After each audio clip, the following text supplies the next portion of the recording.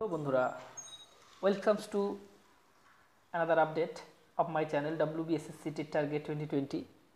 তো পূর্ব নির্ধারিত সূচি অনুসারে আজকে আমি তোমাদের যে বিষয় নিয়ে আলোচনা করতে চলেছি, তোমরা জানো যে আমি টিচিং লার্নিংয়ের সমস্ত বিষয় নিয়ে আলোচনা করব। তো সকালে একটি ভিডিও দিয়েছি। তো এখন টিচিং লার্নিংয়ের নেক্সট যে টপিক সেটি রয়েছে ফর্মাল, ইনফর্মাল এবং নন ফর্মাল এডুকেশান, এবং টোটালটাই বাংলাতে আলোচনা করা আছে। তো তোমরা খুব ভালো করে মনোযোগ সহকারে দেখে নাও। তো চলো বন্ধুরা, লেটস স্টার্ট। তো শিক্ষার বিভিন্ন রূপ। তো শিক্ষার বিভিন্ন রূপের মধ্যে দেখো নিয়ন্ত্রিত শিক্ষা, অনিয়ন্ত্রিত বা প্রথাগত শিক্ষা, অনিয়ন্ত্রিত শিক্ষা, নিয়ন্ত্রিত বা প্রথাগত শিক্ষা এবং প্রথা বহির্ভূত শিক্ষা। তো অনিয়ন্ত্রিত শিক্ষা মানে কি?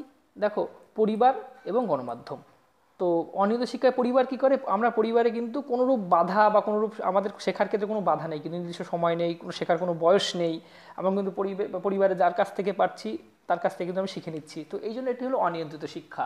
এবং নিয়ন্ত্রিত শিক্ষা বা প্রথাগত শিক্ষা কি? এটা একটা বিদ্যালয়। তোমরা জানো, 4 দেওয়ালের গণ্ডির মধ্যে নির্দিষ্ট সিলেবাস, পাঠ্যক্রম, শিক্ষক এবং বিভিন্ন উপাদানের মধ্যে মিথস্ক্রিয়ার মাধ্যমে কী করে, নির্দিষ্ট বয়স ভিত্তিতে কী করে এখানে কিন্তু শিক্ষাদান করা হয়ে থাকে। এবার প্রথা বহির্ভূত শিক্ষা কী রয়েছে?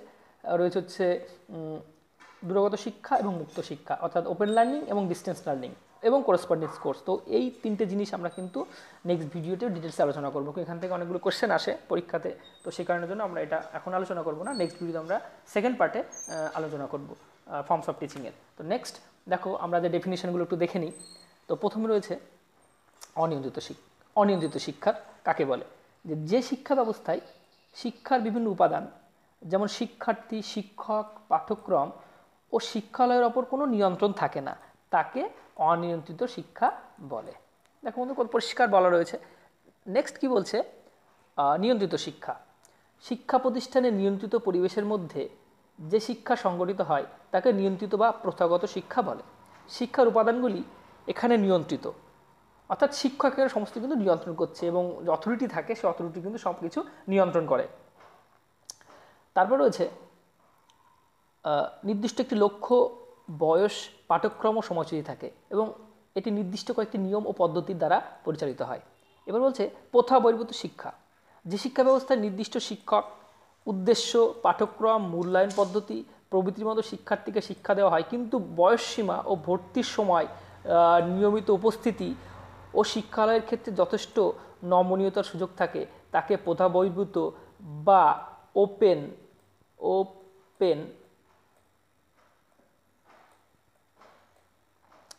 বা ডিস্টেন্স লার্নিং বলে। এবার বলছে নেক্সট হচ্ছে কি, প্রাথমিক শিক্ষা। প্রাথমিক শিক্ষার পূর্ববর্তী, অর্থাৎ শিশুর 5 বা 6 বছর বয়সের আগে পর্যন্ত তাকে যে শিক্ষা দেওয়া হয় তাকে প্রাক প্রাথমিক শিক্ষা বলে। আমাদের এখানে অঙ্গনবাড়ি যে শিক্ষা কেন্দ্রগুলি রয়েছে এটা কিন্তু প্রাক প্রাথমিক শিক্ষার অন্তর্গত। নেক্সট, প্রাথমিক শিক্ষা কাকে বলে? প্রাক প্রাথমিক শিক্ষার পর বিদ্যালয়ে নিয়ন্ত্রিত শিক্ষার মাধ্যমে সাধারণত 6 থেকে 10 বছর বয়সী শিক্ষার্থীদের যে শিক্ষা দেওয়া হয় তাকে বলা হয় প্রাথমিক শিক্ষা। তোমরা জানো যে প্রাইমারিতে এখন 6 বছর বয়সে কোনো ভর্তি নাই না, তো 6 বছর বয়স থেকে 10 বছর বয়স পর্যন্ত আমাদের থাকছে হচ্ছে প্রাথমিক শিক্ষা। এবার হচ্ছে বৃত্তিমূলক শিক্ষা। যে শিক্ষা শিক্ষার্থীকে বৃত্তি গ্রহণের জন্য প্রয়োজনীয় জ্ঞান, বৃত্তি মানে অর্থাৎ আমরা যাতে কিছু উপার্জন করতে পারি সেই ধরনের হাতে কলমের শিক্ষা দেওয়া হয়, এবং দক্ষতা অর্জন করতে এবং পেশাদারী দৃষ্টিভঙ্গি গড়ে তুলতে সাহায্য করে, তাকে বৃত্তিমূলক শিক্ষা বলে। এবার কি হচ্ছে নৈতিক শিক্ষা। নৈতিক শিক্ষা এবং আধ্যাত্মিক শিক্ষা টিচিং লেভেলের সর্বোচ্চ স্তরের অবস্থান করছে, অর্থাৎ সব ব্যক্তি বা সবাই কিন্তু এই 2 স্তরে পৌঁছাতে পারে না। নৈতিক শিক্ষা এবং আধ্যাত্মিক শিক্ষা, সব ব্যক্তি নৈতিকতার দিক থেকে সর্বোচ্চ স্তরে এবং আধ্যাত্মিকতার দিক থেকে সর্বোচ্চ স্তরে পৌঁছতে পারে না। আমরা যদি আধ্যাত্মিকতার কথা বলি তাহলে আমাদের প্রথমেই আব্দুল কালাম, অর্থাৎ APJ আব্দুল কালামের কথা আমরা বলতে পারি। তিনি কিন্তু এই আধ্যাত্মিকতার শিক্ষার সর্বোচ্চ লেভেলে তিনি এসেছিলেন। এবং নৈতিক শিক্ষার কথা যদি বলি, আমরা গান্ধীজির কথা বলতে পারি। নিজের কথা চিন্তা করেনি, তিনি কিন্তু দেশের জন্য চিন্তা করে গেছেন। তো আমরা এটা নৈতিক শিক্ষার কথা বলতে পারি। কি বলছে দেখো, শিক্ষার্থীর মধ্যে নৈতিক চেতনা জাগ্রত করার জন্য বা আদর্শ গঠনের জন্য যে শিক্ষা দেওয়া হয় তাকে বলা হয় নৈতিক শিক্ষা। ঠিক আছে? এবং আধ্যাত্মিক শিক্ষাও কিন্তু সেটা। আধ্যাত্মিক শিক্ষাও সেই শিক্ষা যা শিক্ষার্থীর মধ্যে বৃহত্তর জীবন চেতনা গড়ে তোলে এবং আধ্যাত্ম জগৎকে বুঝতে অনুভব করতে এই শিক্ষা সাহায্য করে। তো নেক্সট, তো দেখো বন্ধুরা, ফর্মাল, ইনফর্মাল এবং নন ফর্মাল ফর্মস অফ এডুকেশনের পার্থক্যে যারা তোমাদের কথা বলে নিই। তোমরা যারা আমার চ্যানেলে নতুন আছো তারা প্রত্যেককে চ্যানেলটিকে সাবস্ক্রাইব করো, শেয়ার করো, লাইক করো, কমেন্ট করো, এবং যারা অলরেডি আমার চ্যানেলে যুক্ত আছো তাদেরকে অসংখ্য ধন্যবাদ যুক্ত থাকার জন্য। তোমরা আমার সঙ্গে থাকো, তোমরাও কমেন্ট করো, লাইক করো, শেয়ার করো, বন্ধুদের মধ্যে ছড়িয়ে দাও। তোমাদের লাইক, কমেন্ট, শেয়ার এগুলো আমাকে অনেক মোটিভেট করে আর নতুন নতুন ভালো ভিডিও আপডেট করার জন্য। তো চলো বন্ধুরা শুরু করা। আরেকটি কথা, ভিডিওটি সম্পূর্ণ দেখবে, কেউ স্কিপ করবে না। স্কিপ করলে তোমরা কিন্তু অনেক ইনফরমেশন মিস করে যাবে। আমি কিন্তু এর ভিতরে অনেক ইনফরমেশন বলে যাচ্ছি, তো তোমরা কেউ ভিডিওটিকে স্কিপ করবে না। তো পার্থক্যের আমি সমস্ত বিষয়বস্তুকে ধরে বলবো না, তো আমি কয়েকটি বিষয়কে বেছে নিয়ে বলবো যাতে তোমাদের বিষয়টিকে বুঝতে সুবিধা হয়। তো দেখো, বিষয়বস্তু যদি আমি বলি, এখানে কিন্তু পুঁথিগত বিদ্যা, তাত্ত্বিক এবং বিমূর্ত এবং অধিক মাত্রায় মৌখিক অর্থাৎ মুখস্থ করতে হয় এবং হাতে কলমের কাজ করার সুযোগ থাকে না। নেক্সট, প্রথা বহির্ভূত শিক্ষা। সেখানে অংশগ্রহণকারীদের চাহিদার উপর নির্ভর করে, ব্যবহারিক, সাধারণ ও দক্ষতা কেন্দ্রিক। অনিয়ন্ত্রিত শিক্ষায় কী হচ্ছে, পুঁথিগত হাতে কলমের শিক্ষা শিক্ষার্থীদের চাহিদার উপর নির্ভর করে। এটা কিন্তু দীর্ঘ সময়ব্যাপী শিক্ষা, ভবিষ্যৎ কেন্দ্রিকতা। আমরা ভবিষ্যতে কিছু করব বা কোনো কিছু করতে চাই, সেটা একটা নির্দিষ্ট সময়ব্যাপী, অর্থাৎ নির্দিষ্ট সময় কিন্তু একটা কোর্স শেষ হয়ে যায়। যদি আমি মাধ্যমিক পর্যন্ত 9, 10 আমার মাধ্যমিক শেষ, 11, 12 2 বছরের শেষ, গ্র্যাজুয়েশন 3 বছরের শেষ, তো এটা একটা নির্দিষ্ট সময়। তাহলে বুঝতে পারছি কিন্তু ডিগ্রি প্রদান করছে, এরাও কিন্তু ডিগ্রি প্রদান করে, কিন্তু এতে কিন্তু নমনীয় রয়েছে। এটা যেরকম জীবনব্যাপী সুযোগ নেই, কিন্তু প্রথা বহির্ভূত শিক্ষায় কিন্তু জীবনব্যাপী শিক্ষার সুযোগ রয়েছে। আর অনিয়ন্ত্রিত শিক্ষা তো বলার কোনো কথা নেই, নির্দিষ্ট সময় নেই, নির্দিষ্ট কোর্স নেই, এটা কিন্তু আমরা সারা জীবন বা মৃত্যুর আগের দিন পর্যন্ত আমরা শিখতে পারি, অর্থাৎ ওম টু টম, মানে গর্ভাবস্থা থেকে মৃত্যু পর্যন্ত আমরা কিন্তু শিখি। নিয়ন্ত্রণ, আচ্ছা, নিয়ন্ত্রিত শিক্ষা কার নিয়ন্ত্রণ করে? দেখো, সরকার নিয়ন্ত্রণ করে, পৌরসভা নিয়ন্ত্রণ করে। আর প্রথা বহির্ভূত শিক্ষার ক্ষেত্রে বেশিরভাগ ক্ষেত্রে স্বেচ্ছাসেবী সংস্থা নিয়ন্ত্রণ করে। যদি আমরা সর্বশিক্ষা অভিযানে বয়স্ক শিক্ষা কেন্দ্রের কথা ধরি, তাহলে কিন্তু প্রথা বহির্ভূত শিক্ষাটা তৈরি হচ্ছে, তো এর কিন্তু স্বেচ্ছাসেবী সংস্থা দ্বারা নিয়ন্ত্রিত হয়েছে এবং হয়ও। আর অনিয়ন্ত্রিত শিক্ষা এটি পুরোপুরিভাবে অনিয়ন্ত্রিত, এটা আমার ইচ্ছা, আমি যখন খুশি যেটা শিখবো, কেউ এটাকে নিয়ন্ত্রণ করতে পারে না। নেক্সট হচ্ছে দেখো পাঠদান পদ্ধতি। তাহলে প্রথাগত নিয়ন্ত্রিত শিক্ষার মাধ্যমে কে পাঠদান করে? শিক্ষক এখানে কিন্তু প্রধান ভূমিকা পালন করে। শিক্ষক এবং শিক্ষার্থী এবং টিচিং লার্নিং মেটেরিয়ালসের মধ্যে একটা মিথস্ক্রিয়ার সৃষ্টি হয়। এটা হলো স্বয়ং শিক্ষণ ব্যবস্থা। শিক্ষক শিক্ষার্থীর মধ্যে মিথস্ক্রিয়ার সুযোগ কম, অর্থাৎ শিক্ষক এবং শিক্ষার্থী এখানে ফিজিক্যাল কোনো কন্ট্যাক্ট হয় না। বৈদ্যুতিন ব্যবস্থার মাধ্যমে, অর্থাৎ অনলাইন ক্লাসেসের মাধ্যমে, টিভি চ্যানেলের মাধ্যমে, বেতার চ্যানেলের মাধ্যমে কিন্তু এখানে শিক্ষা প্রদান করা হয়। আর এটা কিন্তু স্বয়ং শিক্ষণ, এটা স্বয়ং শিক্ষণ, এক্ষেত্রে কিন্তু কারোর কোনো বাধ্যকতা নেই। বক্তৃতা, উপদেশ ইত্যাদি কিন্তু আমরা পরিবার এবং সমাজ থেকে কিন্তু পেয়ে থাকি। বয়স, দেখো নিয়ন্ত্রিত শিক্ষার ক্ষেত্রে নির্দিষ্ট বয়স রয়েছে, এটা কিন্তু নির্দিষ্ট কোনো বয়স নেই, যখন খুশি কিন্তু আমরা শিক্ষা গ্রহণ করতে পারি। আর এক্ষেত্রে এটাও দেখো, শিক্ষার কোনো নির্দিষ্ট বয়স নেই। প্রেষণা কি হয়? নিয়ন্ত্রিত শিক্ষায় যেহেতু শিক্ষক শিক্ষার্থীদের প্রেষণা আনায় বিভিন্ন ব্যবস্থা গ্রহণ করে, অর্থাৎ শিক্ষার্থীদের মোটিভেট করার জন্য বিভিন্ন ব্যবস্থা গ্রহণ করে থাকে শিক্ষার্থী এখানে, এটা হলো টিচার সেন্টার। এবং প্রথা বহির্ভূত শিক্ষায় কী হয়? প্রেষণা স্বতঃস্ফূর্তভাবে আসে, মানে আমার ভেতর থেকে যে আমাকে শিখতে হবে, আমাকে এই কোর্সটা করতে হবে, এটা একটা ব্যাপার। আর এটাও স্বতঃস্ফূর্ত, আমার ইচ্ছা, আমি হাতের কাজ শিখবো, এটা আমার ইচ্ছা। আর্থিক ব্যয়টা ব্যয়বহুল, এটা কিন্তু ব্যয় কম, এটার ব্যয় কোনো প্রশ্নই নেই। আচ্ছা, বাকিগুলো তোমরা দেখে নিও। নেক্সট, তো দূরাগত শিক্ষা এবং নিয়ন্ত্রিত শিক্ষা। দেখো, নিয়ন্ত্রিত শিক্ষা অলরেডি তোমরা জানো, এটা কিছু বলার নেই। আর প্রথাগত শিক্ষা বা নিয়ন্ত্রিত শিক্ষা, তো নিয়ন্ত্রিত শিক্ষা এবং দূরগত শিক্ষার মধ্যে পার্থক্য আমরা যদি দেখি, তো দূরগত শিক্ষায় শিক্ষার্থীদের চাহিদার উপর ভিত্তি প্রদান করা হয়, কিন্তু নিয়ন্ত্রিত শিক্ষায় শিক্ষার্থীদের কোনো চাহিদার উপর গুরুত্ব দেওয়া হয় না, এটা প্রতিষ্ঠানের উপর বেশি গুরুত্ব দেওয়া হয়। শিক্ষা প্রতিষ্ঠান যেভাবে সিলেবাস এবং কারিকুলাম, সহপাঠ্যক্রমিক কার্যাবলী বা কোকারিকুলার অ্যাক্টিভিটিস যেভাবে নির্ধারণ করবে, কিন্তু আমাদের কিন্তু ঠিক সেইভাবেই কিন্তু আমাদেরকে পড়তে হবে বা শিখতে হবে।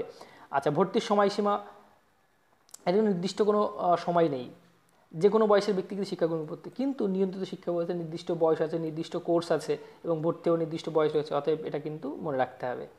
আচ্ছা, দেখো দূরগত শিক্ষায় কম্পিউটার, বেতার, দূরদর্শন প্রভৃতি কিন্তু গণমাধ্যম ব্যবহার করা হয়। যেরকম জিস্যাটের মাধ্যমে কিন্তু অনলাইন যে এডু চ্যানেল রয়েছে, দূরদর্শন টেলিভিশনের মাধ্যমে কিন্তু শিক্ষা দেওয়া হয়। এবং এর সাথে সাথে যে NIOS এর DLED কোর্স কিন্তু এই শিক্ষার অন্তর্গত, দূরগত শিক্ষার মধ্যে আমরা ধরে নিতে পারি। আচ্ছা, এই শিক্ষায় গণমাধ্যমের বিশেষ কোনো ভূমিকা নেই। বিশেষ সবথেকে বেশি ভূমিকা পালন করে কি এখানে টিচার, এটা সবথেকে পালন করে হচ্ছে টিচার। নেক্সট দেখো, দূরগত শিক্ষা এটা হলো আংশিক সময় শিক্ষা, আর এটা হলো সম্পূর্ণ ফুল টাইম, এটা হলো পার্ট টাইম, এটা হলো ফুল টাইম। তো দুটো ক্ষেত্রে দেখো দেওয়া হয় কি ডিপ্লোমা ডিগ্রি দেওয়া হয়, কিন্তু দূরগত শিক্ষা কখনো কখনো ডিগ্রি দেওয়া হয় না, শুধুমাত্র আমাদের স্কিলকে এনহ্যান্স করার জন্য কিন্তু কিছু শিক্ষা দেওয়া হয়ে থাকে।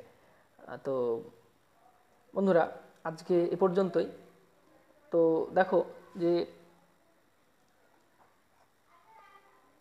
পরিবার আমাদের শিক্ষার কী কী ভূমিকা পালন করছে, সেটা হচ্ছে কি একটা সাধারণ কার্যাবলী পালন করে, একটা হলো শিক্ষামূলক কার্যাবলী পালন করে। এই পয়েন্টগুলো কিন্তু খুব গুরুত্বপূর্ণ এবং মনে রাখবে। পরিবার কী করে আমাদেরকে দৈহিক নিরাপত্তা দেয়, মানে আমরা যাতে খুব সুস্থ স্বাভাবিকভাবে বেঁচে থাকতে হবে সেই জিনিস কিন্তু পরিবার কিন্তু সেই সহায়তাটা করে থাকে। জৈবিক চাহিদা, আমাদের ক্ষুধা তৃষ্ণা যা প্রয়োজন সেটা কিন্তু আমাদের পরিবার দিয়ে থাকে। সামাজিকীকরণ সহায়তা, আমরা সোশ্যালাইজড হওয়ার জন্য বিভিন্ন নৈতিক শিক্ষা কিন্তু আমরা পরিবার থেকে পেয়ে থাকি। উৎপাদনশীলতার সহায়তা করা, সম্পত্তি রক্ষণাবেক্ষণ বন্টন এবং অন্তরঙ্গতা বজায় থাকে। নেক্সট হচ্ছে পরিবারের শিক্ষামূলক কার্যাবলী। কী হয়? সামাজিক আচরণের শিক্ষা, সংস্কৃতির শিক্ষা, সুঅভ্যাস গঠন, প্রাক্ষবিক বিকাশ, জ্ঞানার্জনের শিক্ষা, ঐতিহ্যের সংরক্ষণ বলা হচ্ছে কি আমাদের প্রত্যেকটি এক একটি সমাজের এক একটা কালচার রয়েছে, সেই কালচারটাকে কিন্তু আমরা জেনারেশন ধরে আমরা বহন করে চলি। এবং বৃত্তি শিক্ষা, যে আমরা কীভাবে পরবর্তীতে আমরা কোনো পেশায় নিযুক্ত হতে পারো, আমরা কিছু ইনকাম করতে পারো, আমাদের জীবনকে অতিবাহিত করতে পারো, সেই শিক্ষা কিন্তু আমাদের পরিবার দিয়ে থাকে। এবং আধ্যাত্মিক নৈতিক শিক্ষা, তোমরা জানো আধ্যাত্মিকতা এবং নৈতিকতা অলরেডি ডেফিনেশন পড়ে নিয়েছি আমরা। মূল্যবুদ্ধি শিক্ষাও কিন্তু আমাদের পরিবার দিয়ে থাকে। নেক্সট হচ্ছে বিদ্যালয় আমাদের শিক্ষার ক্ষেত্রে কী ভূমিকা পালন করে। আমাদের প্রথমত একটা হলো শিক্ষার্থী কেন্দ্রিক দায়িত্ব থাকে, আর একটা হলো সমাজকেন্দ্রিক দায়িত্ব থাকে। তাহলে বিদ্যালয় হচ্ছে সমাজ এবং পরিবারের সংমিশ্রণ। তো কি হচ্ছে, আমাদের বৌদ্ধিক বিকাশের জন্য যা যা করণীয় সেটা করে, নলেজ ডেভেলপমেন্টের জন্য, ব্যক্তিসত্তার বিকাশ, আমাদের যে এক একটি মানুষের এক একটি ব্যক্তি রয়েছে, ব্যক্তিসত্তা রয়েছে, সেই ব্যক্তিসত্তাকে বিকাশ ঘটানোর জন্য সহায়তা করা হয়। বৃত্তিমূলক নির্দেশনা দান, অর্থাৎ আমরা ভবিষ্যতে পড়াশোনা শিখে যদি কোনো ইনকাম করতে পারি সেদিকে কিন্তু আমাদের করে। এবং অ্যাসেসমেন্ট এবং ইভ্যালুয়েশন করা হচ্ছে। এবার বলছে সমাজকেন্দ্রিক দায়িত্বের মধ্যে কি সামাজিকীকরণ, ঐতিহ্যের সংরক্ষণ, ঐতিহ্যের সঞ্চালন, ঐতিহ্যের উন্নয়ন, গণতান্ত্রিক বোধের বিকাশ, পরিবার, বিদ্যালয় এবং কমিউনিটি। বিদ্যালয় কী করছে, পরিবার এবং কমিউনিটির মধ্যে একটা যোগসূত্র তৈরি করে দিচ্ছে, এবং আমরা সোশ্যালাইজ থেকে মোর সোশ্যালাইজ হচ্ছি, এবং পরিবেশ এবং সমাজের সঙ্গে আমরা মানিয়ে চলছি। তো এই শিক্ষা কিন্তু বিদ্যালয় দিয়ে থাকে। তো বন্ধুরা পরবর্তী ভিডিওতে টিচিং লার্নিংয়ের ফর্মস অফ টিচিংয়ের 3টে টপিক আমরা কন্টিনিউ করব। এর মধ্যে রয়েছে ডিস্টেন্স লার্নিং, ওপেন লার্নিং এবং করেসপন্ডেন্স কোর্স। এখান থেকে কোশ্চেন কিন্তু পরীক্ষায় আমরা কমন পেয়েই থাকি, এখান থেকে কোশ্চেন একটা দুটো হলেও আসে। তো এটা একটা ডিটেলস টপিক, তো সেটা আমরা পরের ভিডিওতে আলোচনা করব। তো বন্ধুরা আজকে এ পর্যন্তই, পরের ভিডিওতে দেখা হচ্ছে সবার সাথে। তো হ্যাভ এ গুড ডে।